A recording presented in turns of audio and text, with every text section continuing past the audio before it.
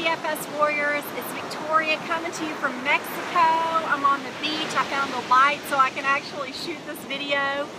You can see the gorgeous ocean behind me. Sunset just happened. We've got that real pretty island in the background.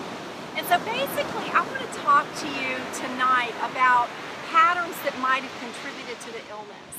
You know, this has been kind of an important thing for me to look into because I was hit with the Epstein Barr Virus about 7 years ago, and that's what started me on this long journey back to health.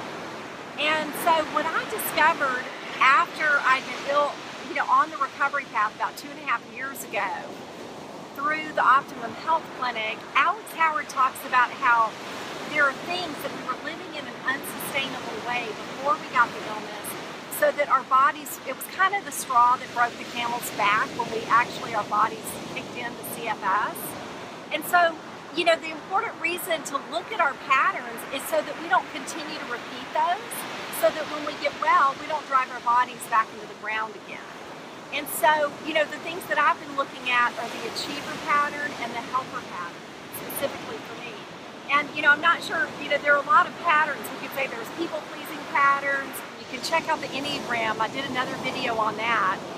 Or just look into the Enneagram because it'll give you some information on different personality types. But as you look back on your life, it might be good to see, like, what was I doing before I got ill?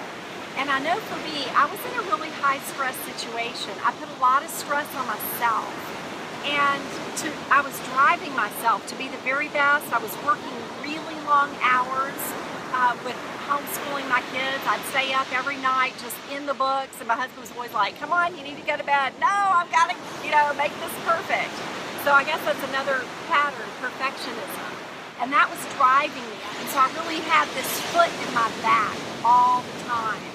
And, you know, even though I would go take a break and I would go race off to the masseuse and get a massage, you know, periodically, it was like I was always racing. I remember going to go do my swim and my workout, and I would go to the gym and I would just be racing through, checking my phone, you know, gotta go here, gotta go there, and it was just a really stressful way to live.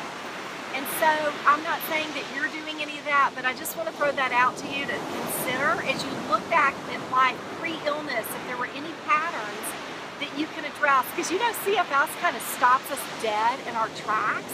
So it's a good time to take a look at those things. And you know, I've come to value, I always valued stillness.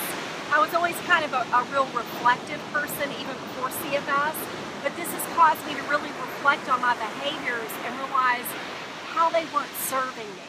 So it's worth looking at, because if I want to come out of this illness, which I'm doing and I do want to come out of, I want to change those patterns so that when I'm on the other side of it, I don't drive myself in the ground like I used to, or I don't, you know, I talked about this in another video, but merge with everyone and give away my energy all the time rather than maintaining my energy in my core here.